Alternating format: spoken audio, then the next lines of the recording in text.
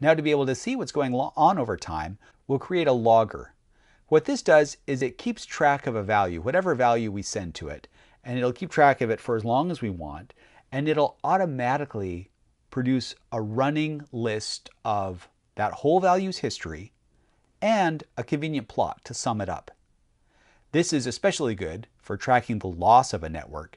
You can imagine a lot of other instances where there's a value and you'd like to see how it changes over time. We can do it with this logger.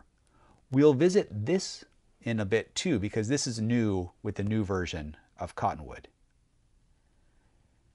Now we can go in and explicitly create our training loop. In its simplest form, it's pretty straightforward.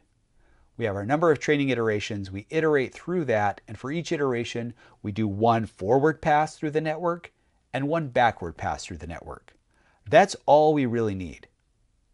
Everything else is for convenience and for visualization and for documentation. So on each pass through, we'll use our logger and we will pull out the loss value for that pass and log it. This will let us track it over time and see a plot of it. Also, we have a nice way to visualize what's going on inside of an individual convolutional block. This is a good way to get snapshots of where things are and to try to get a sense of how things are operating.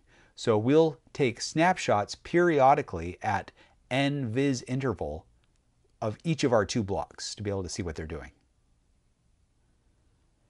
Then, after passing all the way through our training loop, we'll do some more record keeping, some more visualization. We'll summarize the structure.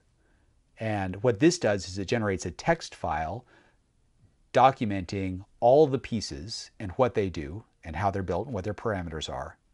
And we'll save that out to the reports directory. And then also we'll do a visualization of the structure.